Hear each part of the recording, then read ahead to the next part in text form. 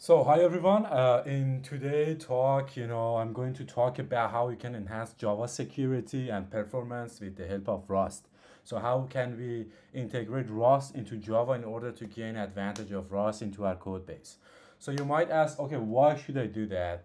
If you work in the industry or you work as a senior engineer for years, you might actually come across a lot of situation that you have a large code base from 10, 20 years ago.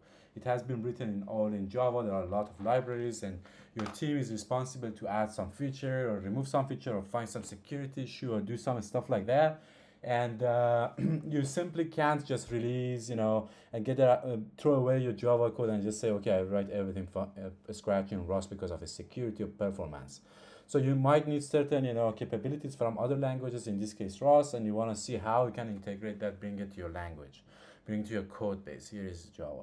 So I'm going to talk about that. So in this talk, first I'm gonna a little bit give you introduction about Rust, what is the security model, and then I talk about common issues in Java, distinction between Java and Rust, and finally I talk and show you how we can integrate Rust code within Java, right? So before we get started, let me introduce myself. This is Mo, and I got my PhD in cybersecurity in 2020 from University of Potsdam. This is my web page. Here you can find cool stuff about tech and I know daily life and things like that. You might find some interesting stuff there. This is my blog is growing actually fast, and I have like talks about security, about niche stuff, things that I personally experienced by myself, and I share with you guys. So it's like from an engineer perspective, not necessarily from things that you hear online and people talk about. That is like people who really work on the stuff and they got the nitty gritty of a thing and share these things with you guys. This is my YouTube channel, as you guys probably watch me there from HipSip. I actually made a version of this talk for the Java Zone 2024 in Norway, which is very actually high level conference in Java.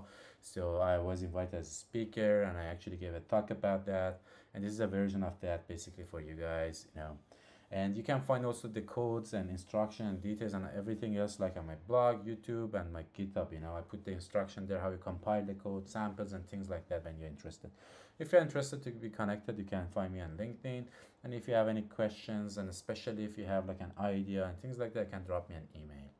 So before we get started, for those of you who might not be very familiar with Rust, just let me give a recap and introduction about that. What is Rust? So Rust is like an safe, statically typed safe language like Java basically. That being said, when you define a variable or expression, the type of that, for example, integer, string, things like that, needs to be clarified, determined during the compilation time. Otherwise, you can't compile the code. So it's similar in that sense to Java. So, but this is more a system language. It's like alternative to C and C++ because it gives you almost pretty much the same level of performance like C and C+, because they are powerful, mighty languages, and they allow you to, work with hardware and operating system very close.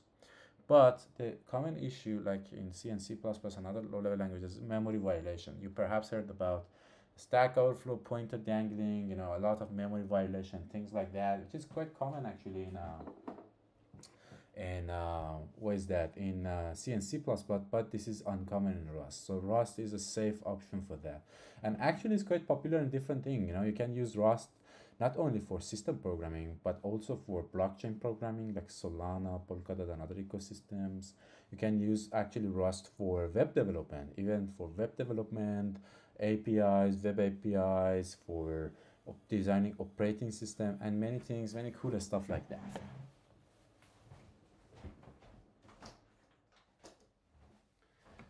And the other thing is, it has very enhanced memory safety and error detection system in place with the help of ownership and the borrow checker.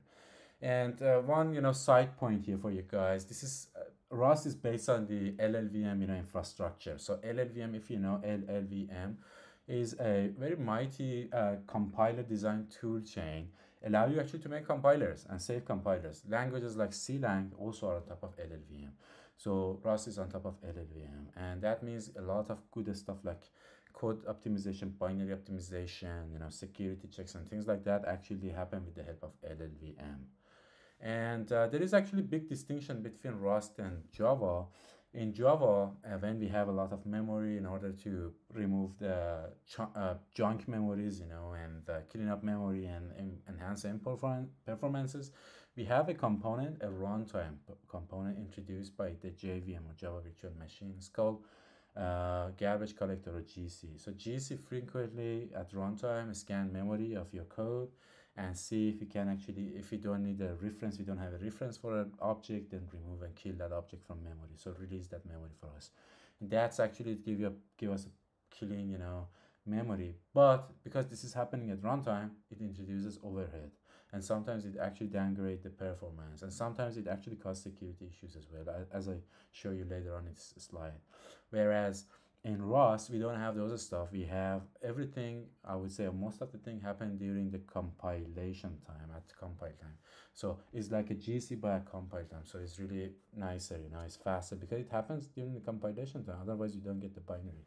You don't need to do it at runtime. So what's the security model of Rust? I talk about that in previous video and a slide on my papers if you follow me out. So, but let me give you some intro if you're first time you're hearing that. So Rust actually has two main concepts, ownership and type system to guarantee its security. So ownership says, hey, any value you have in the code has an owner, and if owner go out of scope, out of block or something like that, then I release memory no matter what. And the component that force this type system and ownership, the entire thing is called borrow checker. In a nutshell. Of course, there are many details, but you can watch my previous videos for details of borrow checker and things like that, or read my articles and other sources basically. So borrow checker is providing, the memory. So it's like an alternative to GC, but this is a static one, compilation during the compilation time, and it's called, it's much more faster. And that makes your binary at the end actually much more faster. So in order to better understand, one of the distinction between Java and Rust, let's have a look at this simple Java code. I can actually tell you what's going on. This Java code, we have a class called person. We have two fields, name and age. We have basically a construction method person that make an object, assign the values, the arguments to the fields, the private fields, and then we have the greet, method, the function here that just simply print the stuff in the console, just name and age. Then at line 2, we have the entry point. Sorry. In our main class, and here at line 3, we make an instance, make an object out of this class. We pass Alice and 30-year-old, and then we print this out. So when we go toward the line 7, end of the scope, the garbage collector actually check behind the scene, the memory, and say, okay, you don't need person anymore, right? We didn't release anything, we didn't manually remove anything. But garbage collector actually analyze and understand that we don't need person anymore, and remove that from memory. So in this case, in case of Java, is heap, the heap part of memory. So remove that. That's how basically garbage collector understand that code and remove it. So let's see if I handle and convert the same code into Rust, what happened. So in Rust, I make an struct called this person, similar to like class, but here we use a struct. We have two fields, name a string, age unsigned, integer 32-bit. Then we have the implement block, actually implement that, make a instantiation, new, make an object out of that, and greeting, which is a self-reference, and print that same thing, And the entry point here is the main function here at line 20. And in this block, we make an object out of the construct person, pass the arguments, and then we call the greet function, a method here. And then memory would be deallocated because the person, the owner of the data, actually goes out of scope, right? So this is how during the compilation time, the borrow checker actually figures this out and actually release the memory for us. Very similar to GC, but very similar to Java, but the thing is, it doesn't happen at runtime. It happens at during compilation time, so it's a one-time thing. Whereas for Java, it's an each-time thing. Each time we run the process, it should happen. This analysis should happen by the JVM. So that means each time you have like two processes, So each time you have more performance overhead. Whereas in Java, in Rust, you have just a one-time binary is optimized, and that's it. That's why it's much more faster and memory optimized, using Rust. So key differences from my understanding are in 3 sections: memory management, performance implications, and safety guarantees. So in terms of memory management, Java relies on garbage collector to handle memory stuff at runtime, Whereas Rust use ownership and bar checker, and everything happened during the compilation time. So we don't have garbage collector. Therefore, our code is much more faster. It's not like there is no extra processor at runtime. Performance implications, garbage collector can introduce latency and unpredictability. I will show you actually in terms of even security problem and hacks and DOS attacks, how actually GC contribute to that. And whereas in Rust we don't have it because we don't have garbage collector, and the result is predictable. And safety in Java, which is actually much more safe than and C in terms of memory leaks and null pointer exceptions, dangling pointers, and those kind of problems. If you are unfamiliar with that, I would suggest search about them or watch out my previous video and my blog, because I talk about dangling pointers and null pointers, memory leaks, and things like that in details. So with the help of garbage collector, try to remove those issues, but still you have it, as I show you later on. Whereas in Rust, we have very strict memory model and without runtime overhead. So that reduces the chance of bugs such as, null pointer dereferencing and buffer overflows. So I would like to ask you, pause the video maybe, take a look at this code, understand how it works, and tell me two things. What do you think? I mean, you can just think about it, write the comment. Do you think the code can be compiled? If yes, the second question, can you run that? And when you run that, I mean, if you can compile that, you can run it, but what happened? What would be the outcome? Maybe you can pause the video, think a little bit about it, because it helps you a lot to understand the point I'm trying to make here. So I assume that you thought about that, and if you compile this code, it actually compiled perfectly, no problem from the compiler, no warning, nothing like that. But if you run this code, you get null pointer exception here. And the reason why here is you have a class test, you have a string in your code. Basically, you have a string text and it's null, and then you pass this null string to this null basically value to print to the println function. Within the function, try to get the len of this argument, s. And because this is null, we don't have len, and here compiler actually crash, and the code crash and stop, and show you if you have an error. But if we just port the same thing, the very same thing, without having security analysis, just to Rust, here Rust actually handled it for us. So in Rust, we don't have actually null, we have none instead of that. So in order to use that, for example, when you deal with a string, we know that Rust actually forces you to say, hey, you need to use the type option. And in the type option, we have two conditions. We either have something or some, we have some value, some string, or we have nothing or null. We call this none.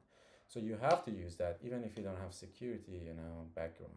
And then it forces you to use match to make sure you consider both conditions, And by having that, if you compile and run that, still is null, it still is none, but because Rust forced developer to and use actually the option type,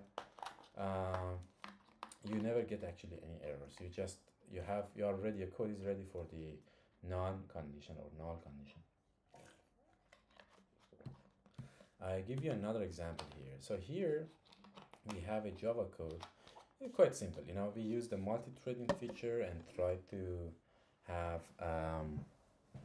let's say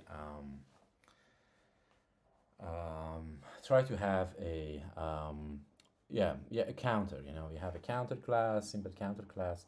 We increment that, we get the count, and we have a private variable count. So in the method main, we have two threads, and each of those actually count until 1000. So we expect actually at the end, the line 29, the outcome we expect to be 2000, right? 1000 here, 1000 thread 1, 1000 thread 2. So this is the logical thing, if you think like that, the logic is correct.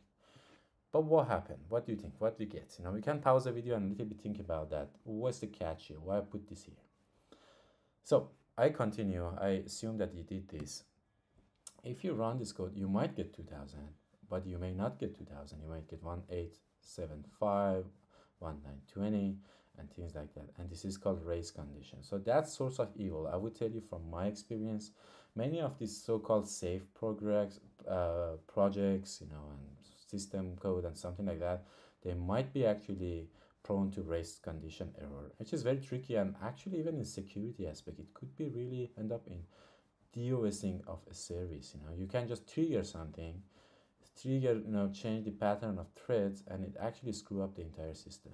And it's very difficult to trace them down, because actually sometimes you run them and they work properly. If a developer, you run that in a couple of times and everything is okay, but you run that in 100 time, and then 101 actually you got the error and it caused race condition and crash.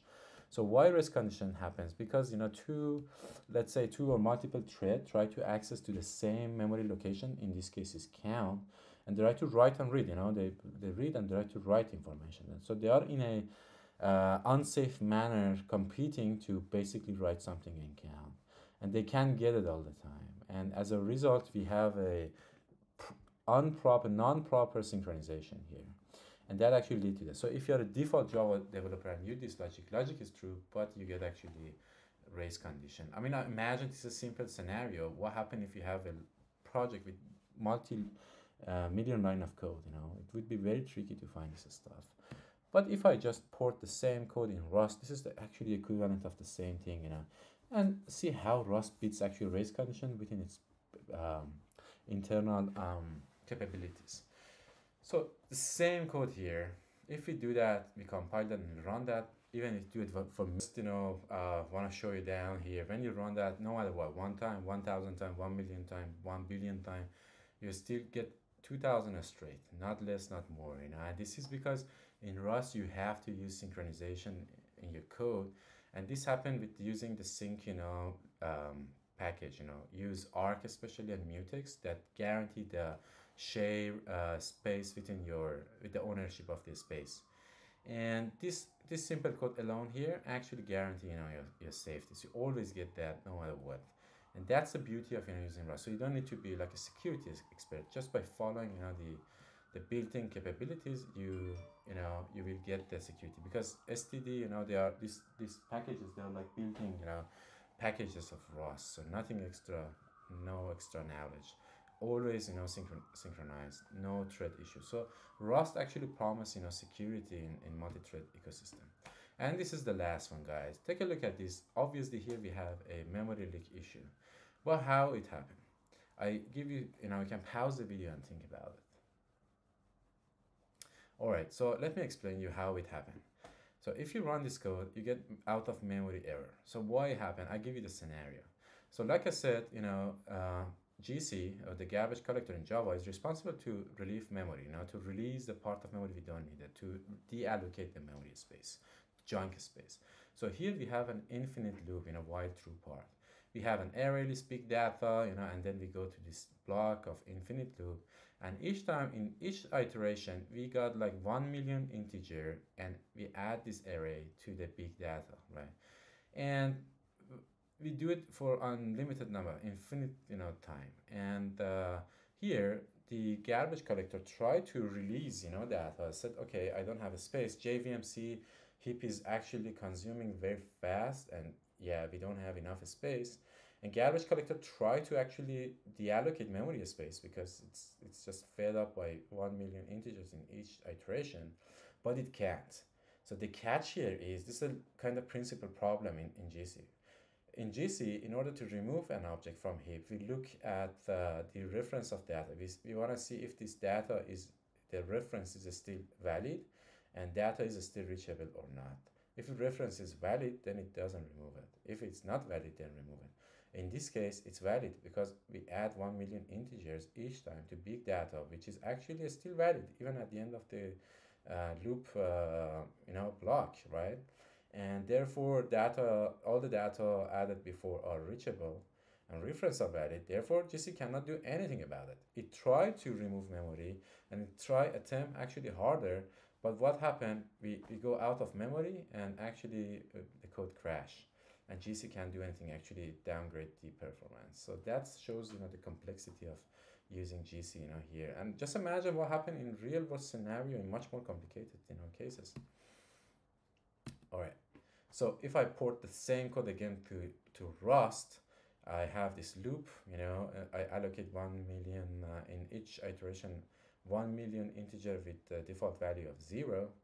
And then I have drop. So this drop, I actually put this intentionally here for you guys. Drop says, okay, I don't need the memory anymore because the owner, which owner of data, owner of this array 1 million integer with 0, is data. And data is going out of a scope, out of this end of the loop. I don't need it, it's going out of a scope. So based on my principle, I remove it. And it basically performed drop, drop function. So I put this explicitly for you, but if you remove that, still it works and it still works the same because the compiler in Rust actually add this behind the scene. And that's the beauty of that. So you don't need to know shit about, like this basically issue, and Rust actually handle it for you. So now let's talk about the Rust Java integration, how you can actually bring Rust code into Java, There are multiple ways you can do that.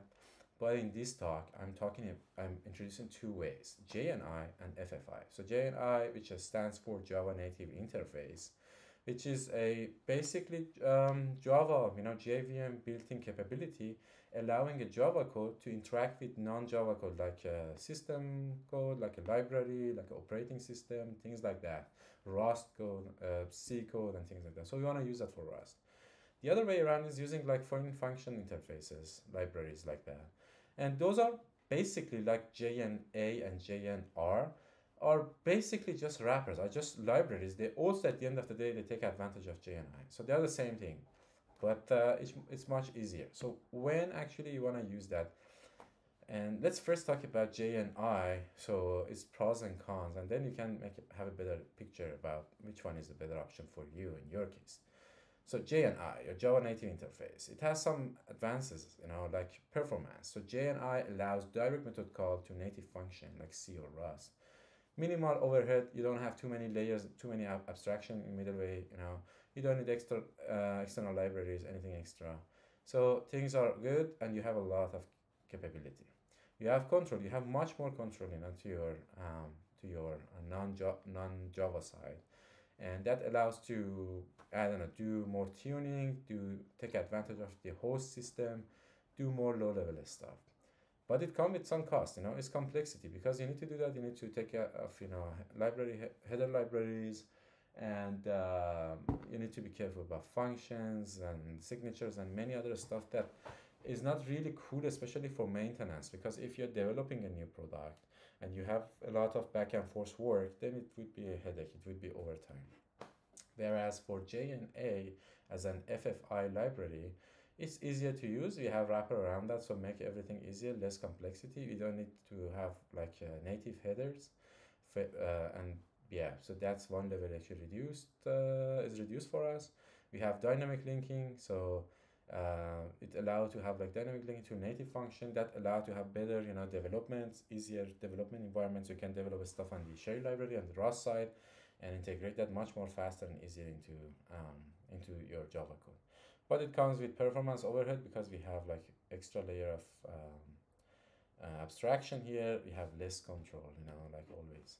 So it really depends on this is like a design decision, If you need some stuff to do, like, I don't know, graphic rendering or something that milliseconds matter, then JNI. If you design something that millisecond doesn't matter, then JNI or FFI libraries in general.